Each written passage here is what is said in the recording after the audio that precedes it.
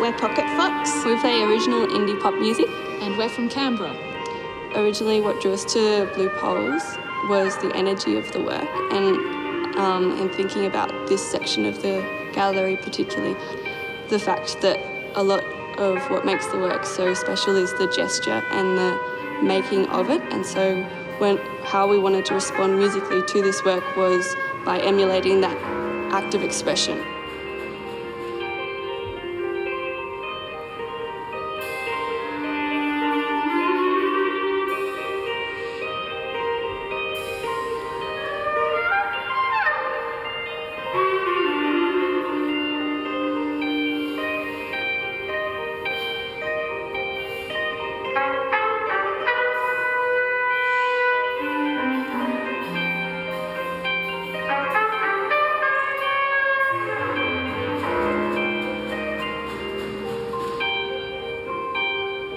Discussing art, it shouldn't be something that's closeted away to people who are in the know. I think it's important for all of us to talk about it. The performance we're doing today, we're going to respond to the Rothkos as well in different ways of looking at colour, and one of the main ways that people talk about colour in music is through the tone colour of different instruments. In our group we've got 2 trumpets, clarinet, flute and guitar and drums and double bass and keyboard.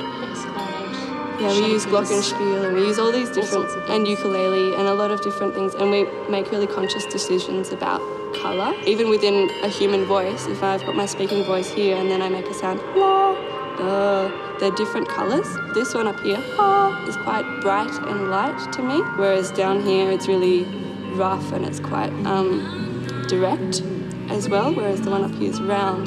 And that difference in colour and voice is the same as the difference in colour between, for example, a trumpet and some parts of a bass clarinet.